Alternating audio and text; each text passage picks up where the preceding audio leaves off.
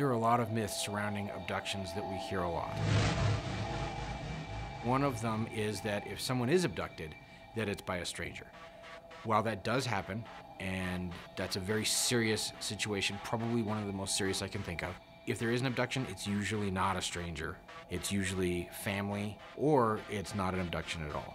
But a lot of missing persons reports look like abductions at the beginning because we don't know.